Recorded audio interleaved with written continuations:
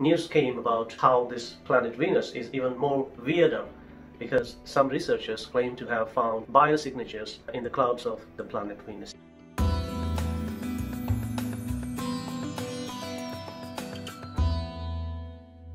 Scientists have found phosphine gas in the clouds of the planet Venus.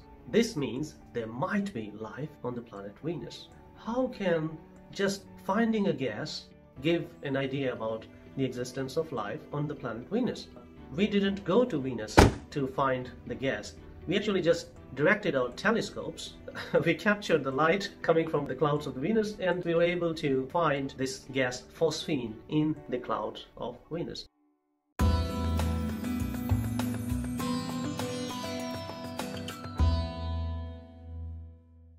So as you know, in my last video I explained the atmosphere of Venus is 90 times denser than the atmosphere on Earth. What does that mean? That means our clouds are up there. Our clouds come and go. They don't stay at the same place for a very long time. But in case of Venus, the clouds are there forever. So there's a possibility that life can thrive in the ever-existing clouds. Carl Sagan had suggested this as early as 1967. He wrote in some magazine about the possibility of life in the clouds of planet Venus. Now, why the clouds? Because at about 35 to 38 kilometers, it has water, it has organic material, and it has all the conditions that can support some kind of anaerobic life form, not only to be formed, but also to kind of reproduce and sustain themselves. And by the way, the clouds are very dense, between 90 to 100 kilometers of thick atmosphere, and it's heavily concentrated with carbon dioxide gas, as I explained in the last video. If you haven't watched it, please go to this link. So, very thick atmosphere, about 90 kilometers in thickness, 96.5% is carbon dioxide, and the clouds are made of sulfuric acid. Very, very, very, very acidic. So life on the surface of this planet is not possible. Now, interestingly, on terrestrial planets, so what are terrestrial planets? Mercury, Venus, Earth, and Mars are called rocky planets or terrestrial planets. The other four, i.e. Jupiter, Saturn, Uranus, and Neptune, these are called gas giants. These are huge, much, much bigger in size planets, and they are made of gas. They don't have rock. They don't have a surface on which you can step on. Anyways, so on terrestrial planets such as Earth, Mars, Mercury, and of course Venus, it's not possible to produce phosphine gas just by natural chemical reactions, because it needs a lot of temperature and pressure to create conditions for phosphine gas to produce. So it needs life forms such as anaerobic bacteria. So probably this phosphine gas emanating out of the clouds of Venus are a result of some kind of anaerobic bacteria or some anaerobic life form metabolizing the sulfur compounds in the clouds, and as a byproduct of that, they are producing phosphine gas in such quantities that we on Earth can detect the presence in the clouds of Venus. Interestingly, this phosphine gas is also found to be emanating from big gassy giant planets, i.e. Jupiter and Saturn, but the reason is because they have enough temperature and pressure in the middle of them that it creates conditions for natural formation of this gas. But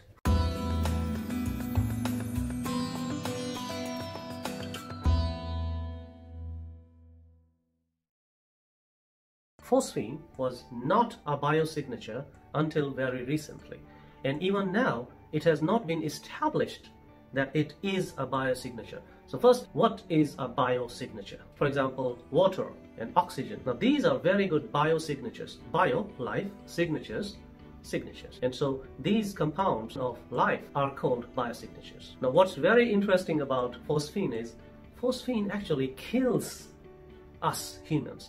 It was used as a chemical weapon during the First World War. It's also used in pesticides to kill the small insects. We have anaerobic bacteria in the volcanoes and marshy areas. We know wherever we have anaerobic bacteria, we find phosphine. But the causality has not been established. We don't know if these anaerobic bacteria create phosphine directly or they create some other compound which then interacts with other gases in the atmosphere and create phosphine. So this idea about phosphine being a biosignature is very new, and people are still doing research. We don't know for sure the mechanism. We don't know if it is a 100% guaranteed biosignature or not.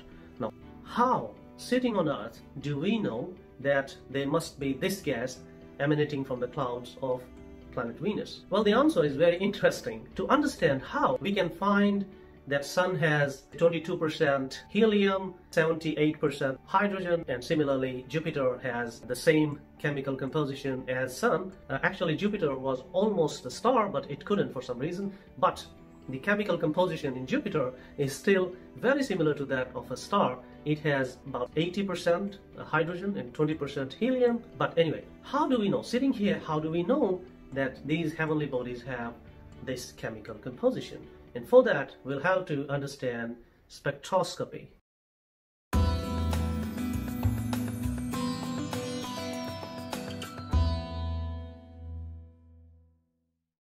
What is spectroscopy? So spectrum, spectrum of light. Scopy, scope, to see. Now, we have two kinds of spectroscopy. First is what we call absorption spectroscopy. Now, what happens if you take light and pass it through a prism? What happens is you get 7 colors of light: VIBGYOR, violet, indigo, blue, green, yellow, orange, red.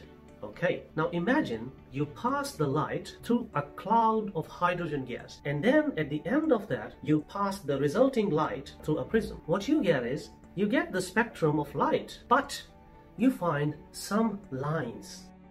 You will find this kind of thing. Now, this is what you call the absorption spectrum of hydrogen gas. Every time light passes through hydrogen gas, you get exact same lines in exact same places on the spectrum. So this is kind of a barcode, very specific to hydrogen gas.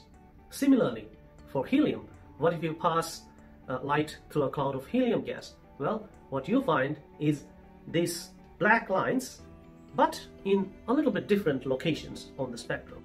These black lines in the light spectrum are specific to a certain compound or element or gas.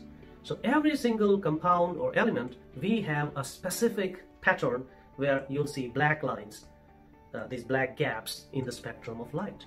And so, just by looking at the light coming from a star or a planet and passing it through, let's say, a prism, and seeing the pattern that results from that, we can find what gases, what chemical compounds are there on this planet or this heavenly body. So what I just told you is this pattern. You have the spectrum and you have black lines in there. This is what we call absorption spectroscopy. But on Earth, we already have, let's say, hydrogen gas. If you give it some energy, the electrons, they go to a higher state. What happens if you then take energy away?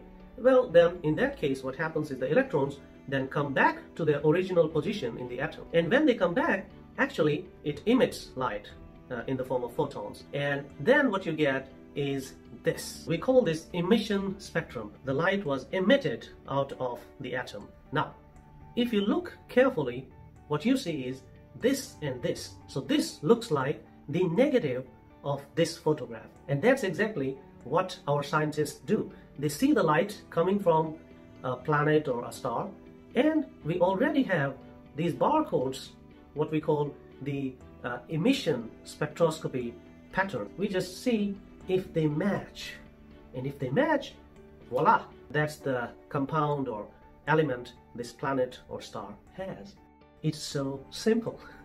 So when the absorption and emission spectrums match, we know, oh, it's the same element, it's the same atom, it's the same compound. And so that's what we found. We sent infrared rays to the planet Venus, we analyzed the light, and we found that yes, the clouds of planet Venus have phosphine gas. And this is the way scientists found. So there are many gaps in this theory that there may be life on the planet Venus just because we found phosphine. First of all, phosphine is not a 100% confirmed biosignature. It's still a probable candidate for biosignature. We don't know how anaerobic microbes produce phosphine. Is it a direct result of their metabolism, or is it an indirect result of their metabolism? Because if it's an indirect result, then we don't know, because then on Venus there may be some kind of different chemistry happening that might result in phosphine gas. So that's the gap. And the second is we haven't collected enough data because the coronavirus thing came in and all the research was stopped. So scientists still have to find more samples, still have to find the traces at more different wavelengths, and then only we can establish that at least there is confirmed phosphine gas emanating from the clouds. It is phosphine gas, and probably then we have life on planet Venus. So I hope I was able to decode, simplify this news for you. If you like it, please share it in your groups as much as possible. If you haven't subscribed yet, please do subscribe. And as always, I'll see you in the next one. Until then, bye-bye.